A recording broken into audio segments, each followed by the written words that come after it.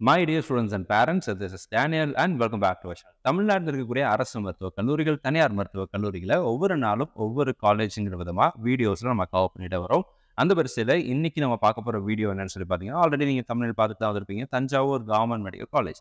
And இந்த காலேஜில் டோட்டலாக எவ்வளோ சீட்ஸ் இருக்குது, பிஜி கோர்சஸ் என்னென்ன இருக்குது, ப்ளஸ் இந்த காலேஜில் 92.5 reservation, 7.5 reservation, plus special category counselling, இந்த கேட்டகரியில் எவ்வளோ சீட்ஸ் இருந்துச்சு, எந்தெந்த ரவுண்டில் எந்தெந்த மார்க்கு எந்தெந்த கேட்டகரிக்கு சீட் கிடச்சிச்சு அப்படிங்கிறத தெளிவாக பார்க்கலாம்.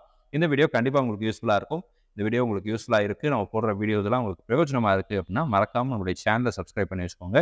ப்ளஸ் நீட் கவுன்சிலிங் ரிலேட்டடாக, மெடிக்கல் காலேஜஸ் ரிலேட்டடாக நிறைய வீடியோஸ் இனி வர வருஷங்களையும் இனி வர நாட்களையும் நம்ம போட போகிறோம். ஸோ மறக்காமல் சேனலை சப்ஸ்கிரைப் பண்ணி வச்சுக்கோங்க. கண்டிப்பாக நம்மளுடைய இன்ஃபர்மேஷன்ஸ் உங்களுக்கு கண்டிப்பாக பிரயோஜனமாக இருக்கும். மறக்காமல் இந்த வீடியோக்கும் ஒரு லைக் போட்டுருங்க எனக்காக. So without wasting time, Thanjavur government medical காலேஜ்னுடைய details பற்றி பார்க்க ஆரம்பிச்சிடலாம். இந்த காலேஜ் பொறுத்த வரைக்கும் 1997 ஆரம்பிக்கப்பட்ட ஒரு கல்லூரி.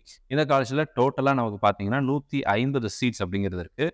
இந்த 150 சீட்ஸை state quota and all India quota அப்படின்னு சொல்லி ரெண்டு தான் பிரிச்சிடுறாங்க. ஸ்டேட் கோட்டாவில் நமக்கு 85% சீட்ஸும், ஆல் இண்டியா கோட்டாவில் 15% ஆஃப் சீட்ஸ் அப்படிங்கிறது வந்து என்ன ஆகுது அப்படின்னா ஸ்ப்ளிட் ஆகுது. சீட் மேட்ரிக்ஸ் நான் உங்களுக்கு அடுத்த ஸ்லைடில் காமிக்கிறேன். இப்போ பிஜி கோர்சஸ் இந்த காலேஜில் நிறைய கோர்சஸ் இருக்குது. எம்டியில் 13 கோர்ஸ் இருக்குது, எம்எஸ்ல 15 கோர்ஸ் இருக்குது. ஸோ டோட்டலாக நமக்கு 18 PG courses are available. Plus இந்த கல்லூரி நிறைய மாணவர்கள் விரும்பி எடுக்கக்கூடிய ஒரு காலேஜ். சென்னை, கோயம்புத்தூர், மதுரை, திருநெல்வேலி இந்த மாதிரி ஜோன்ஸ்க்கு அப்புறம் இந்த காலேஜஸை நிறைய பேர் விரும்பி எடுக்கிறாங்க. எஸ்பெஷலி தஞ்சாவூர் அந்த சரௌண்டிங்கில் இருக்கக்கூடிய மக்களுக்கு அவங்களுடைய நேட்டிவ் டிஸ்ட்ரிக்டில் இருக்கக்கூடிய ஒரு கவர்மெண்ட் மெடிக்கல் காலேஜ்ன்றதுனால விரும்பி நிறைய பேர் சேர்ந்து எடுக்கிறாங்க, படிக்கிறாங்க. இந்த காலேஜில் 92.5 ரிசர்வேஷனில் எவ்வளோ சீட்ஸ் இருந்துச்சு அப்படின்னு சொல்லி பார்த்தலாம். 150 சீட்டில் 116 சீட் அப்படிங்கிறது நமக்கு 92.5 ரிசர்வேஷனுக்கு கீழே வரக்கூடிய சீட்ஸ். ஓப்பன் கேட்டகரியில் 37, பிசியில் 29, பிசிஎம் 5 சீட் இருந்துச்சு, எம்பிசியில் 24 சீட் இருந்துச்சு, எஸ்சியில் 16 சீட் இருந்துச்சு, எஸ்சியில் 4 சீட் இருந்துச்சு, எஸ்டி கேட்டகரியில் 1 சீட் இருந்துச்சு. ஸோ இதெல்லாம் இந்த காலேஜஸில் இருக்கக்கூடிய 92.5 ரிசர்வேஷனில் போன வருஷம் இருந்த அவைலபிள் சீட்ஸ். இப்போது ஒட்டுமொத்தமாக 128 சீட் வந்து ஸ்டேட் கோட்டாவில் வருது. ஆல் இண்டியா கோட்டாவில் 22 சீட் அப்படிங்கிறது வருது. சரிங்களா? ஸோ இதில் வந்து பார்த்தீங்கன்னா உங்களுக்கு ஆக்சுவலாக பிடபிள்யூடி கேட்டகரியில் 6 சீட் அப்படிங்கிறது கொடுத்துருந்தாங்க. அண்ட் மொத்தமாக பார்க்கும்போது நமக்கு 2 சீட் அப்படிங்கிறத அலோகேட் ஆச்சு. இப்போ 7.5 ரிசர்வேஷனில் எவ்வளோ சீட்ஸ் இருந்துச்சுன்னு சொல்லி கேட்டிங்கன்னா, மொத்தமாக 10 சீட்டு 7.5 ரிசர்வேஷனில் இந்த கல்லூரியில் இருந்துச்சு. பிசிஎம், எஸ்சிஏ, எஸ்டியில் சீட்ஸ் எதுவும் இல்லை. மற்ற கம்யூனிட்டியில் 3 சீட்டு 2 சீட்டுன்னு சொல்லி அதர் கேட்டகரிஸில் சீட்ஸ் அப்படிங்கிறது இருந்துச்சு. இப்போது இந்த காலேஜுடைய fees structure not only Thanjavur, all the government medical colleges follows the same thing. But hostel fees அப்படிங்கிறது வந்து வேரி ஆகும். ஒவ்வொரு காலேஜை பொறுத்து அது வந்து வேரி ஆகும். அது செப்பரேட். அதனால் ஏன்னா கவர்மெண்ட் காலேஜ்ன்றதுனால ஹாஸ்டல் ஃபீஸ் கம்மியாக தான் இருக்கும், பட் இட் வேரிஸ். சரிங்களா? ஒரு சில காலேஜில் வந்து உங்களுக்கு டெபாசிட் கொஞ்சம் ஜாஸ்தியாக இருக்கும், டெபாசிட் கொஞ்சம் கம்மியாக இருக்கும். It depends on the colleges. So அதை பற்றி நம்ம அடுத்தடுத்த வீடியோவில் பின்னாடி வரும்போது நான் உங்களுக்கு அப்டேட் பண்ணுறேன். எல்லா காலேஜஸுடைய ஹாஸ்டல் டீட்டெயில்ஸும் போடுறேன். ஸோ 92.5 ரிசர்வேஷனில் 18,073 ரூபா டியூஷன் ஃபீஸுங்க. 7.5 ரிசர்வேஷனில் சேர்ந்தீங்கன்னா ஃபீஸ் எதுவும் வராது. அப்புறம் வந்து கிராஜுவேஷன், ஃபர்ஸ்ட் கிராஜுவேஷன் சர்டிஃபிகேட் உங்கள்கிட்ட இருந்துச்சுன்னா அந்த ஸ்காலர்ஷிப் அடிப்படையில் டியூஷன் ஃபீஸ் உங்களுக்கு வராது. அப்புறம் SCA, ST category, SCA, ST, SC கேட்டகரியாக இருந்தீங்கன்னா 12,073 ரூபா தான் டியூஷன் ஃபீஸ். அண்ட் அந்த 3 கேட்டகரியில் நீங்கள் வந்து ஆனுவல் இன்கம் 2.5 லேக்ஸ் கீழே இருந்தீங்கன்னா டியூஷன் ஃபீஸ் அப்படிங்கிறது உங்களுக்கு வராது. செக்யூரிட்டி டெபாசிட் நீங்கள் கட்ட வேண்டியதில்லை. அதர் ஹாஸ்டல் ஃபீஸ் அப்படிங்கிறது வரும். இப்போ schedule காஸ்ட்டில் converted Christians with annual income 2 lakhs less than 2 lakhs இருந்தீங்கன்னா உங்களுக்கும் டியூஷன் ஃபீஸ் அப்படிங்கிறதும் செக்யூரிட்டி டெபாசிட்டும் வராது. பட் ஹாஸ்டல் ஃபீஸ் அப்படிங்கிறது வந்து அடிஷ்னலாக எல்லாத்துக்குமே வரும் அப்படிங்கிறத ஞாபகம் வச்சுக்கணும். இப்போது இந்த காலேஜில் போன வருஷத்தில் ஸ்பெஷல் கேட்டகரி கவுன்சிலிங்க்கு எந்தெந்த மார்க் சீட்டு கிடச்சி அப்படின்னு சொல்லி பார்த்தலாம். ஸோ டோட்டலாக பிடபிள்யூடியில் பார்த்தீங்கன்னா 6 சீட் இருந்துச்சுங்க. இந்த 6 சீட்டில் உங்களுக்கு டோட்டலாக 2 சீட் மட்டும்தான் என்னாச்சு அப்படின்னா ஃபில் ஆச்சு. இந்த 2 சீட்டில் என்ன மார்க்னு சொல்லி பார்த்தீங்கன்னா, எஸ்சி கேட்டகரியில் 223 மார்க் வாங்கின ஒரு மாணவர் இந்த ரேங்க், ஜென்ரல் ரேங்க், இந்த ரேங்க்கில் இருந்தார். அவருக்கு வந்து சீட் அப்படிங்கிறது கிடச்சி. பிசி கேட்டகரியில் 185 மார்க் வாங்கின மாணவர் 22,501 ஏ அப்படிங்கிற ரேங்க். இது என்ன சார் ஏ அப்படின்னா, ரேங்க் லிஸ்ட்டில் சில மாணவர்களுடைய பெயர்கள் ஃபர்ஸ்ட் அவங்க ரிலீஸ் பண்ணும்போது அந்த ரேங்க் லிஸ்ட்டில் வராமல் போயிருந்துச்சு அப்படின்னா, இப்போ நீங்கள் அப்ளிகேஷன் போடுவீங்க. இப்போ எக்ஸாம் முடிஞ்சு ரிசல்ட் வந்ததுக்கப்புறம் counselling process will begin. Counselling process ஆரம்பித்த உடனே நீங்கள் தமிழ்நாடு மெடிக்கல் செலெக்ஷன் கமிட்டியில் கவர்மெண்ட் கோட்டாக்கு, மேனேஜ்மெண்ட் கோட்டாக்குன்னு சொல்லி நீங்கள் என்ன பண்ணணும் அப்படின்னா செப்பரேட் அப்ளிகேஷன்ஸ் அப்படிங்கிறது இருக்கும். இந்த வருஷம் வந்து ஒன்றா கொண்டு வரலாம். ஸோ இந்த 2 அப்ளிகேஷன் நீங்கள் போடுறீங்க. இது வந்து தமிழ்நாடை பொறுத்த வரைக்கும் ஸ்டேட் கோட்டாவில். சரிங்களா? இந்த ஸ்டேட் கோட்டாவில் மேனேஜ்மெண்ட் கோட்டாக்கு அப்ளிகேஷன் போட்டிங்கன்னா இதனுடைய ரேங்க் லிஸ்ட் அப்படிங்கிறத ரிலீஸ் பண்ணுவாங்க. இன்கேஸ் கவர்மெண்ட் கோட்டா போட்டிங்கன்னா அதனுடைய ரேங்க் லிஸ்ட் அப்படிங்கிறத செப்பரேட்டாக லிஸ்ட் அவுட் பண்ணுவாங்க, ரிலீஸ் பண்ணுவாங்க. இந்த ரேங்க் லிஸ்ட்டில் மாணவர்கள் செய்ய வேண்டிய, நான் கடைபிடிக்க வேண்டிய, செக் பண்ண வேண்டிய முக்கியமான விஷயம் என்னென்னா, உங்களுடைய நேம் இந்த லிஸ்ட்டில் இருக்கா அப்படிங்கிறத செக் பண்ணி பார்க்கணும். இஃப் இட் இஸ் தேர், தாராளமாக நீங்கள் அதை இது பண்ணிக்கலாம், ஒன்றும் பிரச்சனை இல்லை. ஒருவேளை உங்களோட பெயர்கள் இல்லைன்னா அவங்க சில டேட்லாம் கொடுத்து அந்த டேட்டுக்குள்ளே உங்களுடைய டாக்குமெண்ட்ஸ் எல்லாம் திரும்ப நீங்கள் மெயில் அனுப்புங்க அப்படின்னு சொல்லுவாங்க. இல்லை என்ன இஷ்யூனாலும் உங்களுடைய அப்ளிகேஷனை எடுத்துக்கல அப்படிங்கிறத உங்களுக்கு சொல்லியிருப்பாங்க. அதை நீங்கள் கரெக்ட் பண்ணி மெயில் அனுப்பிச்சிட்டிங்க அப்படின்னா இந்த ரேங்க் லிஸ்ட்டில் உங்கள் பேர் அப்படிங்கிறது வந்துடும். ஸோ அந்த மாதிரி வந்த மாணவருடைய ரேங்க் தான் வந்து 22501A. சரிங்களா?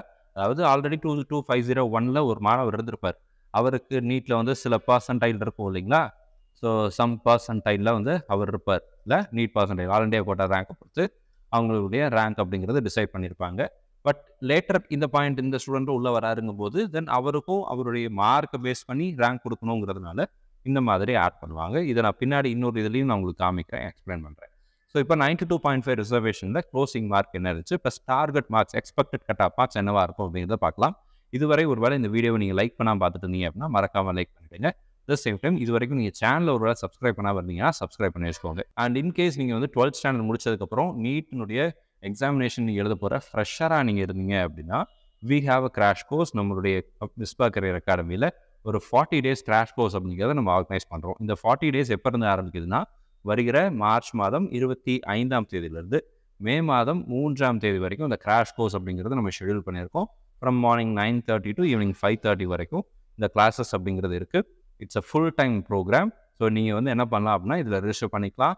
இதில் உங்களுக்கு வந்து மார்க் டெஸ்ட் நம்ம கண்டக்ட் பண்ணுறோம், ப்ளஸ் வந்து full portion test, part test, portion டெஸ்ட்னு சொல்லி நிறைய டெஸ்ட் சீரீஸ் அப்படிங்கிறது உங்களுக்கு இன்க்ளூட் பண்ணியிருக்கோம். நீங்கள் டெஸ்ட் எழுதி ப்ராக்டிஸ் பண்ணலாம். இதை தவிர பார்த்தீங்கன்னா எந்தெந்த சாப்டர்ஸ் எல்லாம் ஹை வெயிட்டேஜில் இருக்குது அப்படிங்கிறத உங்களுக்கு இம்பார்ட்டன்ஸை சொல்லி கொடுத்துருவோம். இந்த ஹை வெயிட்டேஜ் சாப்டர்ஸ் எல்லாத்தையுமே நம்ம கவர் பண்ணிவிடுவோம். அண்ட் உங்களை நீட் எக்ஸாமில் நீங்கள் நல்ல மார்க் வாங்குறதுக்கு எங்களால் முடிந்த எல்லா எஃபர்ட்ஸையும் ஃபேக்கல்ட்டிஸ் வந்து உங்களுக்கு கண்டிப்பாக எடுப்பாங்க. ஸோ நீங்களும் ஒரு வேளை நீட்டில் நல்ல மார்க் வாங்கணும் அப்படின்னு நினச்சிங்க, அட் ப்ரெசன்ட் ஸ்டேட் போர்டில் அல்லது சிபிஎஸ்சியில் அல்லது நீங்கள் வந்து வேறு போர்டில் படிச்சுட்டு இருந்தீங்கன்னா கூட you can join to this crash course. So fees அப்படிங்கிறது ரொம்ப ரொம்ப கம்மி தான். ஃபீஸ் டீட்டெயில்ஸ்லாம் கீழே டிஸ்கிரிப்ஷனில் கொடுத்துருக்கிறேன். நீங்கள் செக் பண்ணி பார்த்துட்டு விருப்பம் இருக்கிற மாணவர்கள் ஸ்க்ரீனில் பார்க்குற இந்த நம்பருக்கு நீங்கள் கால் பண்ணுங்கள். உங்களுக்கு தேவையான டீட்டெயில்ஸை அவங்களுக்கு சொல்லுவாங்க.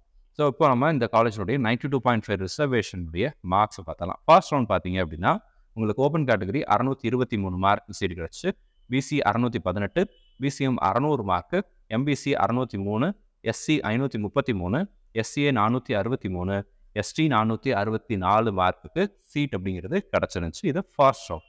செகண்ட் ரவுண்டில் மார்க் அப்படிங்கிறது கொஞ்சம் குறைஞ்சிச்சு. ஸோ ஓப்பன் கேட்டகரியில் பாருங்கள் 2 மார்க் தான் உங்களுக்கு குறைஞ்சி 621.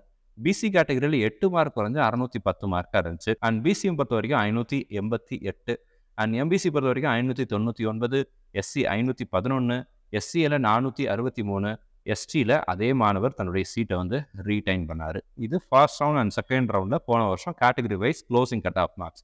இங்கே இருக்கிறதெல்லாம் general government quota rank list. சரிங்களா? ஸோ இன்கேஸ் நீங்கள் வந்து இந்த கல்லூரியில் வருகிற 2024-25 அகாடமிக் இயரில் நீங்கள் சேரணும்னு நினச்சிங்கன்னா இதை விட குறைந்தபட்சம் ஒரு 15 மார்க் அதிகமாக எடுக்கிறதுக்கு ட்ரை பண்ணுங்கள். ஃபர்ஸ்ட் ரவுண்ட் இல்லைனா கூட செகண்ட் ரவுண்டில் நமக்கு கண்டிப்பாக கிடைக்கிறதுக்கு சான்சஸ் அப்படிங்கிறது ரொம்ப அதிகமாக இருக்குது. You will get it. So in case நீங்கள் வந்து எந்த காலேஜில் சேரணும்னு நீங்கள் ஆசைப்படுவீங்க, what is your dream college, நீங்கள் எந்த காலேஜில் சேரணும்னு நினைக்கிறீங்கிறத கீழே கமெண்ட் செக்ஷனில் டைப் பண்ணுங்கள். அது நீங்கள் வந்து இந்த எக்ஸாமினேஷன் முடிச்சதுக்கப்புறம் கவுன்சிலிங்கில் நீங்கள் போய் ஒரு காலேஜ் எடுத்ததுக்கப்புறம் திரும்ப come back and see what is your ambition, what is your dream, அதை நீங்கள் அச்சீவ் பண்ணிட்டீங்களா இல்லையாங்கிறத மற்றவங்களும் பார்க்குறதுக்கு அது ஈஸியாக இருக்கும். ஸோ இப்போ 7.5 ரிசர்வேஷனுடைய first round and second ரவுண்டுடைய mark பார்த்தலாம். சேம் மார்க் தான். பிசி பொறுத்த வரைக்கும் 430, எம்பிசி பொறுத்த வரைக்கும் 433, எஸ்சி பொறுத்த வரைக்கும் 401. இங்கேயும் பாருங்களேன், ரேங்க் பாருங்கள் 84A, 84A. 84A அப்படின்னா என்ன அர்த்தம் அப்படின்னா ஆல்ரெடி 84வது இது ரேங்க்கில் வேறு யாராவது ஒரு மாணவர் எக்ஸுங்கிற ஒரு மாணவர் இருக்காருன்னு வச்சுக்கோங்களேன். இப்போ ஒய்ங்கிற மாணவரும் அவருடைய நேம் லிஸ்ட் வந்து ஃபஸ்ட்டு கொடுத்த அந்த ரேங்க் லிஸ்ட்டில் பேர் இல்லாமல் போயிருந்துச்சுன்னா டியூ டு சம் ரீசன்ஸ், ஏதாவது ஒரு ரீசனால இல்லாமல் போயிருந்துருக்கலாம். அப்போது திரும்ப அந்த டாக்குமெண்ட்ஸ் எல்லாம் சப்மிட் பண்ணி மெயில் அனுப்பிச்சு அவங்க வந்து என்ன பண்ணுறாங்கன்னா திரும்ப ரேங்க் லிஸ்ட்டில் பேரை ஆட் பண்ணுறாங்க. அப்படி ஆட் பண்ணும்போது அகைன் அவங்களுடைய ரேங்க்கை வந்து 84A அப்படின்னு சொல்லி வைப்பாங்க. ஒருவேளை இதே மாதிரி 2 பேர் சேம் பர்சன்டேஜ் இருக்காங்க அப்படின்னா 84B அப்படின்னு சொல்லி கூட என்ன பண்ணுவாங்க அப்படின்னா ரேங்க்கில் ஆட் பண்ணுறதுக்கு சான்சஸ் இருக்குது. பட் இது வந்து ரேர் சினாரியோ தான், எல்லாத்துக்கும் இப்போ நடக்க போகிறதில்ல. ஆனால் கவுன்சிலிங் முடிஞ்சு அப்ளை பண்ணதுக்கப்புறம் ரேங்க் லிஸ்ட்டில் உங்களுடைய பேர் இருக்கணும். ரேங்க் லிஸ்ட்டில் உங்கள் பேர் இருந்துச்சுன்னா மட்டும்தான் நீங்கள் கவுன்சிலிங்கில் பார்ட்டிசிபேட் பண்ண முடியும். இதை பற்றி செப்பரேட்டாக நான் அடுத்த வீடியோவில் கவர் பண்ணுறேன். ஸோ இந்த வீடியோ உங்களுக்கு யூஸ்ஃபுல்லாக இருக்கும்னு நினைக்கிறேன். இந்த வீடியோ உங்களுக்கு யூஸ்ஃபுல்லாக இருந்துச்சு அப்படின்னா மறக்காமல் இந்த வீடியோக்கு ஒரு லைக் போட்டுருங்க. அட் த சேம் டைம் இதுவரை நீங்கள் ஒரு வேளை நம்மளுடைய சேனலை சப்ஸ்கிரைப் பண்ணால் பார்த்துருந்தீங்க அப்படின்னா சப்ஸ்கிரைப் பண்ணிக்கோங்க. அண்ட் கூடவே பக்கத்தில் ஒரு பெல் ஐக்கான் ஒன்று இருக்கு இல்லையா, அதையும் நீங்கள் ஆன் பண்ணி வச்சுக்கோங்க. அப்போ தான் நம்ம போடுற வீடியோஸோடைய நோட்டிஃபிகேஷன் உங்களுக்கு வரும். நம்ம நிறைய வீடியோஸ் அடுத்தடுத்த நாட்களில் வர நாட்களில் நிறைய வீடியோஸ் கண்டினியூஸாக போஸ்ட் பண்ணுவோம். ஒரு நாளைக்கு 2 வீடியோ 3 வீடியோ கூட வரும். ஏன்னா பேஸ்ட் ஆன் த அப்டேட்ஸ், எல்லா அப்டேட்டும் உடனுக்குடன் உங்களுக்கு நம்ம வீடியோவில் கொண்டு வந்துடுவோம். நம்மளுடைய வாட்ஸ்அப் குரூப்பில் போட்டுருவோம், டெலிகிராம் சேனலில் ஷேர் பண்ணிவிடுவோம். நீங்கள் அதுலேயும் நீங்கள் ஜாயின் பண்ணல அப்படின்னா லிங்க் எல்லாம் டிஸ்கிரிப்ஷனில் இருக்குது, நீங்கள் ஜாயின் பண்ணி வச்சுக்கோங்க. யூடியூப்னுடைய அல்காரிதம் நோட்டிஃபிகேஷன் உங்களுக்கு வரலைன்னா கூட வாட்ஸ்அப்பில் நான் போடுற மெசேஜஸ் மூலமாக நீங்கள் அந்த விஷயங்களை தெரிஞ்சுக்க முடியும். கவுன்சிலிங் ப்ராசஸில் சில டெட்லைன்ஸ் அப்படிங்கிறது இருக்கும்.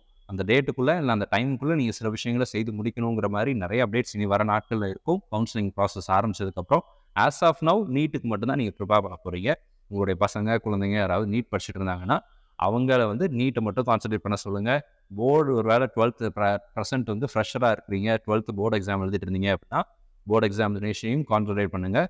அட் த சேம் டைம் நீட்டையும் மறந்துடாதீங்க, நீட்டுக்கும் ப்ரிப்பேர் பண்ணுங்கள். All the very best and thank you so much. உங்களுக்கு இது தவிர வேறு ஏதாவது கேள்விகளோ சந்தேகங்களோ இருந்துச்சு அப்படின்னா கீழே கமெண்ட் செக்ஷனில் டைப் பண்ணுங்கள்.